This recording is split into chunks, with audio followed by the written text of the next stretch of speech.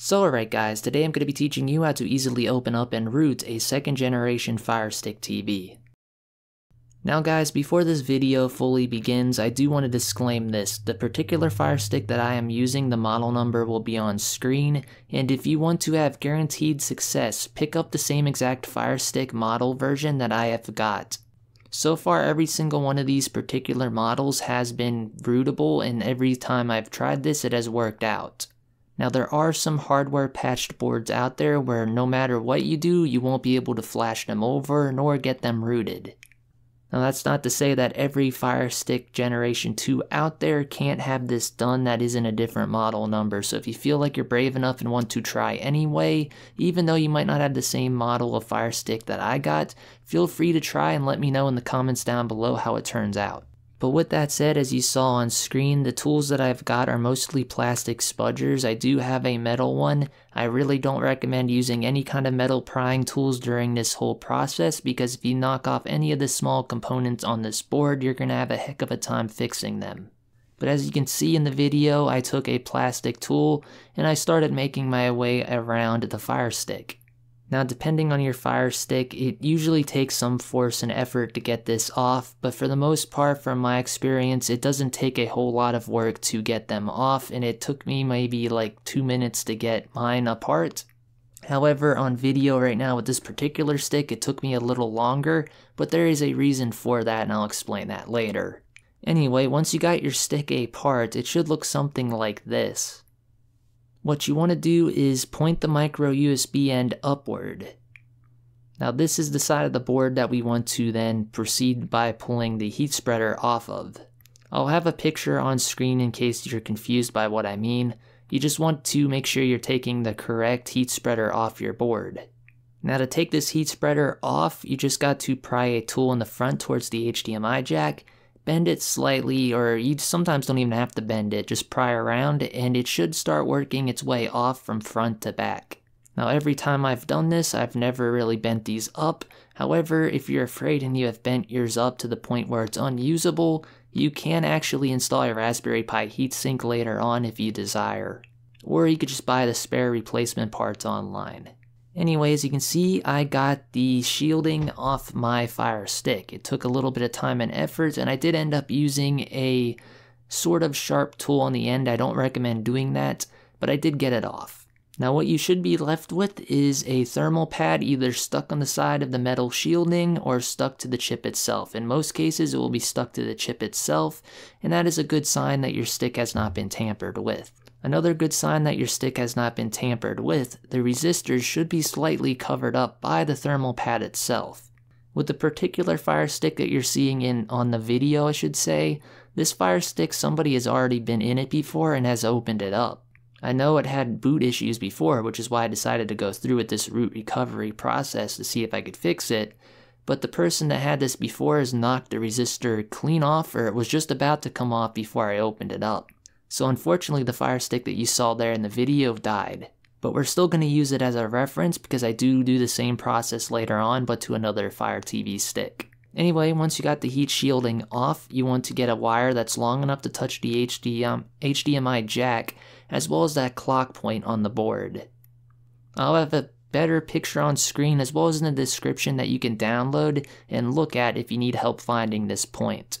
This clock resistor is rather small, and I'd like to say it's even tinier than the components I've worked with when it came to modding Xbox 360s, so some experience will be needed to actually probe this point successfully.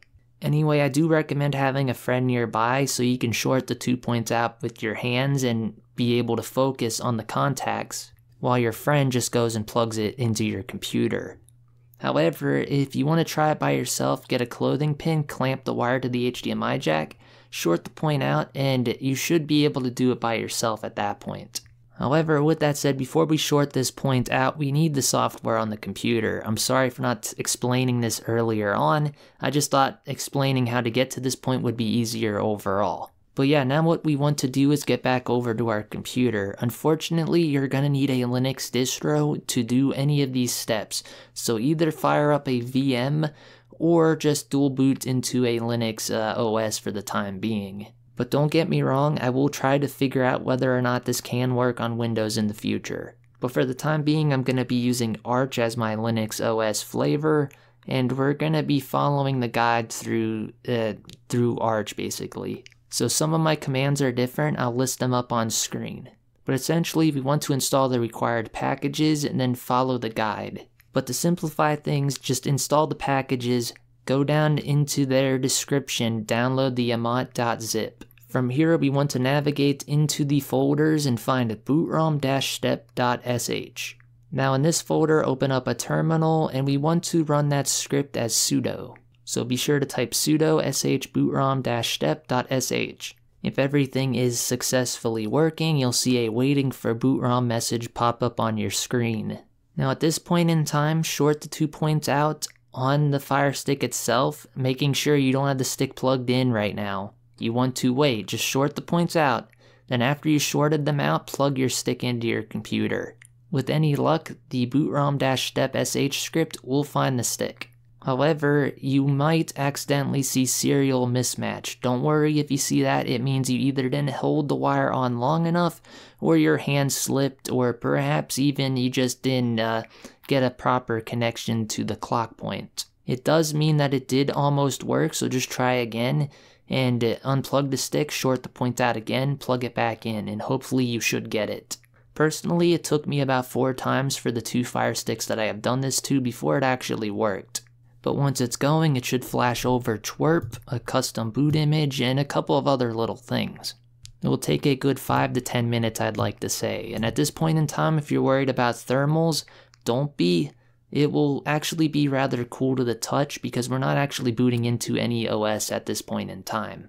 Also, if I didn't mention it, once the bootrom message goes away, you'll see press enter on your screen and remove short, so remove the short and press enter. But with that said, if everything flashes over successfully, it should say you're stuck in fast boot mode. Now at this point in time, we could unplug the stick, plug it in the TV, power it on, and look and see what it does and see if it's working. If it's working, your device will be stuck on the boot loading screen and you won't get nothing. That is good. That means everything we've done thus far is good to go. Typically, I don't do this, so I just left my Fire Stick plugged into the computer after them steps were done. Then I went in and launched the fastboot script. So I went sudo sh fastboot-step.sh. This should boot us into the recovery mode and take us out of the boot loop. So if you really wanted to, you could plug your stick into your TV and look at the twerp menu, although if you do it this way, you will have to navigate everything manually using OTG because your remote won't work in this menu. So what I recommend is connecting up to your device just by typing in ADB shell in the terminal, and you should automatically connect up to it if it's plugged in your computer. Now from this point in time, what I do is I wipe the cache, although in the video I did this backwards, my bad. I recommend always wiping the cache, and I always recommend to make sure you have some space on your Fire Stick before we install these apps. But yeah, as you can see, what I did here was I pushed a file over just by typing in ADB push, and then dragging in the zip for the Magisk APK. Now this zip could be anything. You can install Lineage OS or any other Android-based TV OS version that's compatible with your stick if you desire. However, I just want stock but rooted. What we're pushing over is just a means to an end to get Magisk installed to allow us to have root access on stock Fire OS. Anyways, you saw I pushed the app over to the SD card. Now from there, I just went and typed in twerp install app-release.zip in the same location. Now the hardest part is basically almost done. All we have to do from this point in time is just power the stick off and unplug it. The way I did this was just shell reboot-p. I'll have the command on screen.